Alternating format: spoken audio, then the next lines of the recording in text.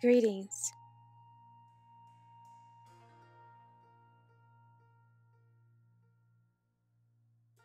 In today's talk, we're going to explore relationships and we're going to begin with ourselves. As always, everything emits from us. We are the epicenter of everything good, peaceful, loving, and magical, right where you're at. What's oftentimes discussed is that opposites attract. And I'm here to disappoint some who believe that because it's not opposites that attract. Our attractions are based on association and familiarity, not opposites. As a matter of fact, if you ever met someone and you just immediately did not like them, you didn't like their company, you didn't want them around you, you just reserved, stood back, and no matter what they did or what they said, you just never come around to them. That's your opposite. Opposites repel. They don't ever attract each other. Your gut instincts were off about something that they said, never said it quite right, etc., etc., etc. This is not a point of an attraction. This is a point of stay away from. This is not comfortable for you. Walk in a different direction. Those are opposites. They do not attract.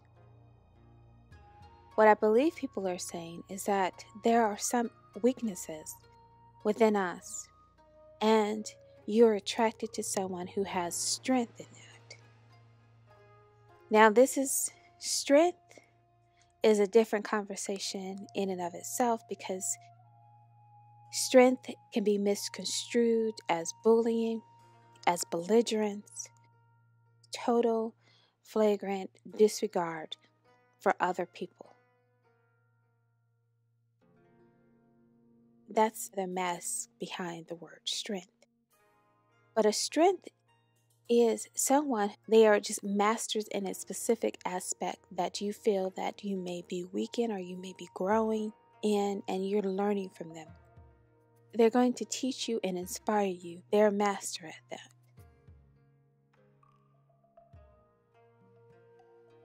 And even in my own relationship, I could tell you, as much as I deliver meditations, I can see areas that I need strength in, and I'm with someone who is a master in those areas.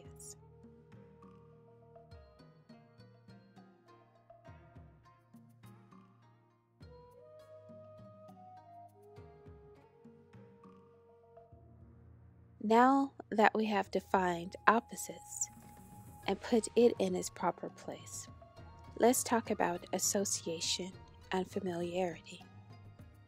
In relationships, and this is very critical because this is how we relate to our own selves.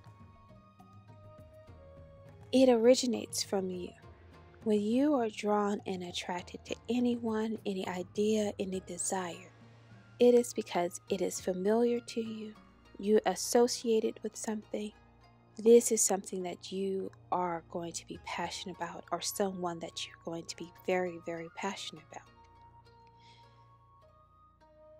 They not only have the strength that may be familiar to you, it has to be something that is familiar to you. Again, if someone is very belligerent, they're going to attract strength as belligerence. So everyone around them will be perpetrating a strength as belligerence.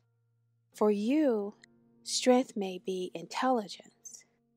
So people around you are going to emit strength as intelligence.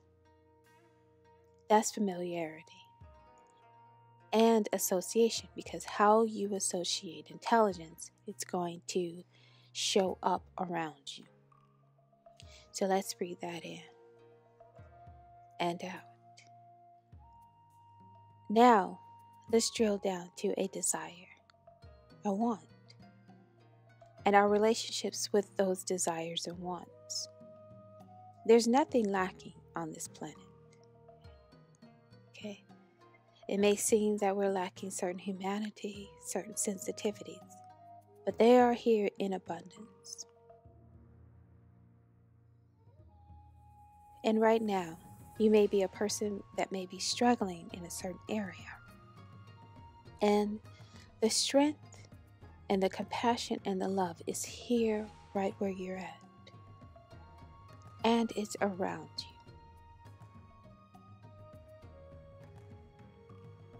And now we're going to draw our attention to how we associate and what's familiar with us. And this has to be done on a more broader sense, but we're going to guide in. And I'm going to need you to pull this up and help this meditation out. Okay? This definitely requires participation. So as we enter this meditation, I invite you to take a slow, easy, deep breath in and slowly release the breath out. I invite you to feel in this moment that the weight of your body is completely supported, that you are cared for, that you are loved, admired, and protected. Allow these words in and any doubt out. Where you are at right now is the fulfillment of dreams. You have made it to the oasis of inspiration and love. You can rest here and breathe that in and out. Feel the release, the relaxation, and the tranquility of arriving at this beautiful place.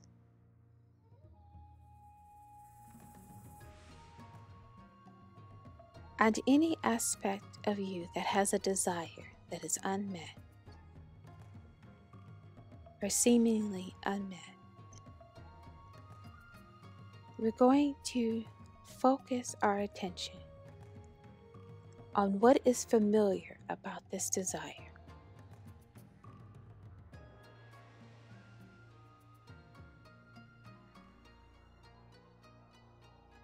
What is it about this desire that is real for you?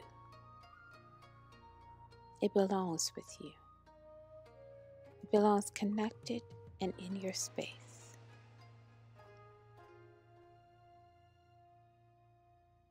Okay. Let's breathe that in and out. What do you associate with this desire?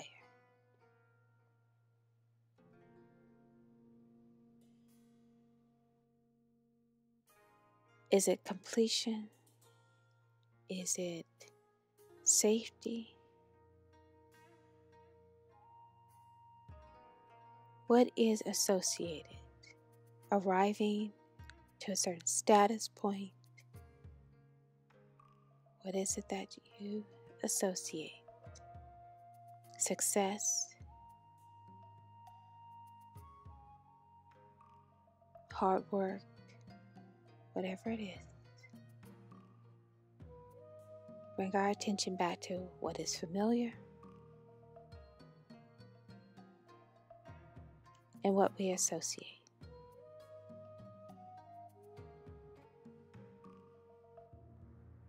This desire belongs with you.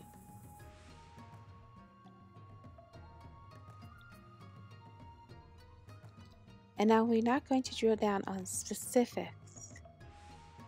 It can show up however it needs to, whichever way it chooses. We're okay with the journey and the route. We got this.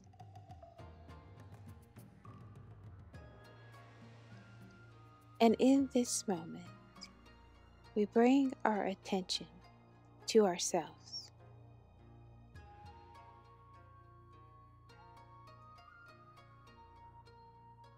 And we now find a place for the thoughts that bridge us to the desire. We no longer define that route. We now change the words that we say to ourselves along this path, the path to meeting the desire.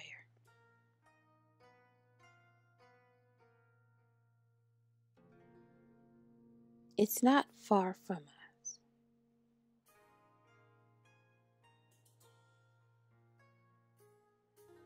It's not impossible. We allow these words to go.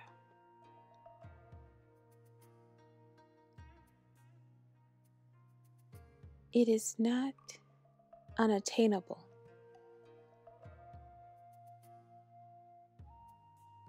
We allow those words to go.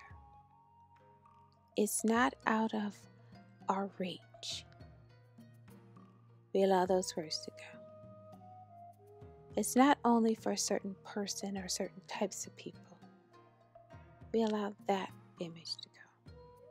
We reassociate it to belonging with us and being there for us.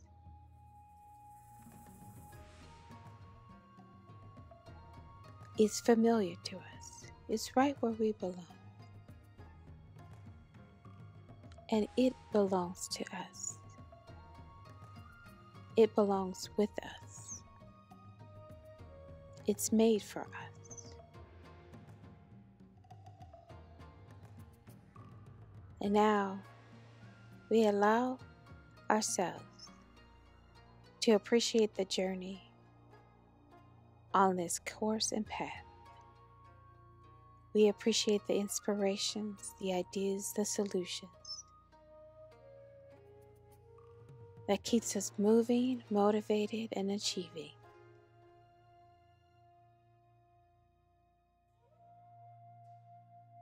And we change our language by shifting our thoughts in this moment.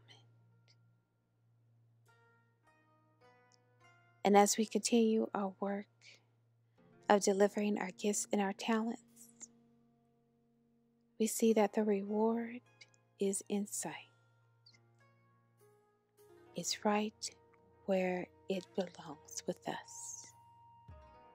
It's familiar to us. It's within reach. It's yours.